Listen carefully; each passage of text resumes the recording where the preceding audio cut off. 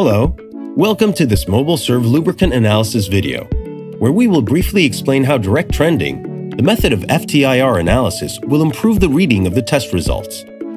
At Mobil Serv, we believe that innovation and technology are the best paths to help our customers' operations every day.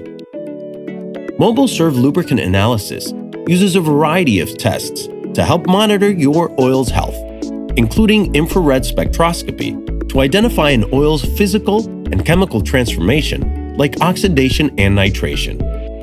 Two of those test methods are subtraction method and direct trending method. The subtraction method works well, but it has several problematic issues when trying to be used to monitor oil health.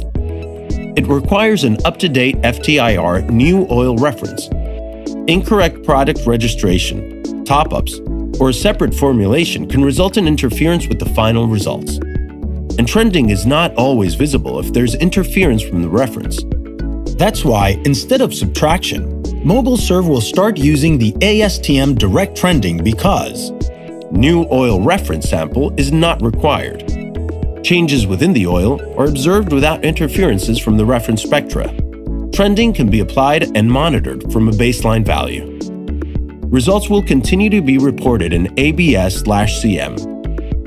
So how does direct trending work?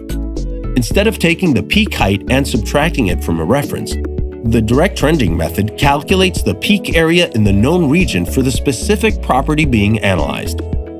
By eliminating the reference entirely, you remove the possible interference by selecting a specific reference, which ensures results are able to be trended.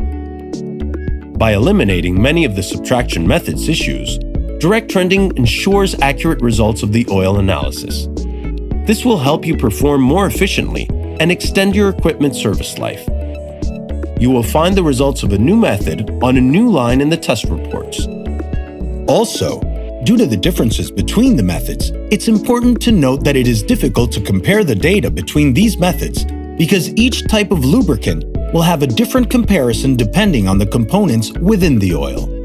As Mobil Serv transitions to direct trending, to allow for a seamless transition, limits will be adjusted automatically based on the new method and lubricant type, and samples will be moved to the new method based on asset class and site.